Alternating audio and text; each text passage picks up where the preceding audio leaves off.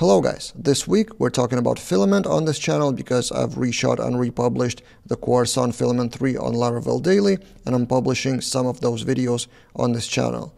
Today we're talking about multiple panels functionality in the case where you have a few rows and you want to separate them visually. So now you'll see this video from the course called Multiple Panels Admin and Accountant. And if you want the full 2-hour course with repository and text versions of the lessons, I will link that in the description below. In this video, we'll talk about multiple panels. Imagine you have a few rows in your system like admin and accountant, for example, and you have a choice how to structure the data.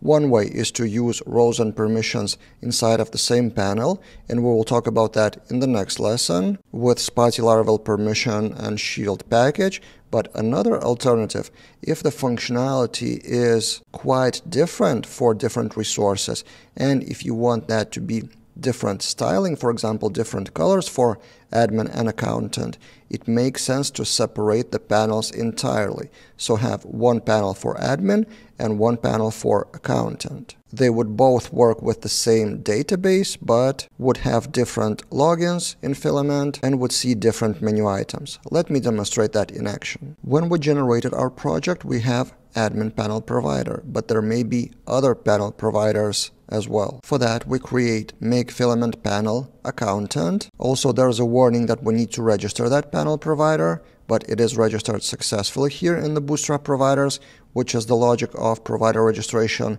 since Laravel 11. So this is done fine, and then inside of that accountant panel provider, we see similar structure to admin panel provider, but with different URLs. So accountant here, and also the paths are app filament accountant resources. And now if we change the URL to accountant like this without products, we immediately see the dashboard of accountant, but without menu items because we don't have resources for accountant. And as an example of visual transformation, for example, we can change color to green, for example, then change top navigation, enable login as well, because apparently it's not here by default. Also, we can change, for example, I haven't shown that in this course, but brand name, for example, accountant, company, and that would change if we refresh this, then colors, and the menu item is on top. But if I go back to admin, those colors would not be persistent here. But let's get back to the accountant, and now let's try to generate the resource,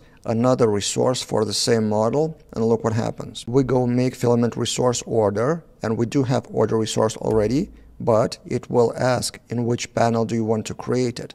And we choose accountant, and without changing any details, let's just refresh. We go to orders and we have our orders here. And the URL is accountant orders, and you can modify that resource separately because it is in app filament accountant resources. So you may define different forms or tables or behavior for accountant. With roles and permissions for menu items, Filament would use the same policy. So we have order policy with view any true, but for example, we can change that to user is admin equals 1, and then only the admin user would see this menu item. Or also in the policy you can access which panel it is. I will paste it from my notes, and filament should be from filament facades. So if the ID of the panel is admin, then we have one condition.